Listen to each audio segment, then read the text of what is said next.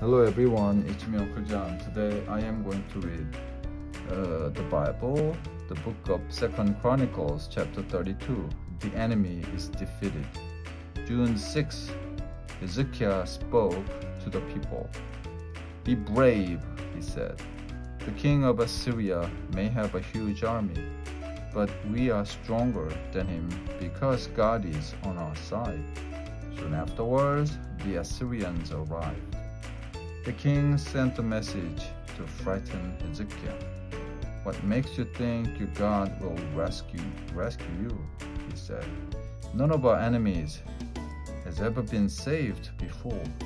Hezekiah did not answer, but he prayed to God for help. God sent an angel who destroyed the Assyrian army, and the king of Assyria was forced to return home in disgrace. People from all over Judah brought gifts to Jerusalem to thank God for his help. The end.